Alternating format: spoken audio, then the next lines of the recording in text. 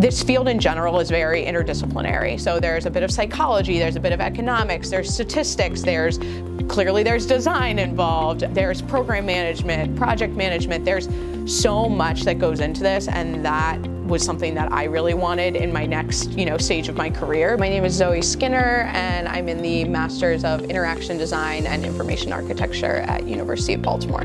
When I'm not in class, I'm a librarian as well. I'm a librarian on a bookmobile. I've been able to apply what I'm learning in class directly into my work.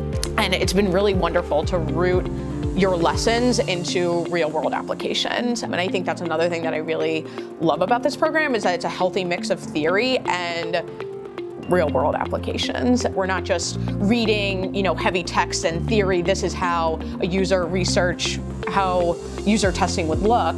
We're reading it, and then we're being able to directly apply it to a client that actually needs our help. I just feel like there's just so much support from the professors as well. All of them have been so open about their own personal research, about what our needs are, what we want to get out of this program. University of Baltimore has really exceeded my expectations just for what I thought was possible. I'm really excited about my next classes that I'm going to take and where this is going to lead me, and I have no idea where that's going to be, but I feel like I'm going to be extremely prepared for whatever comes my way.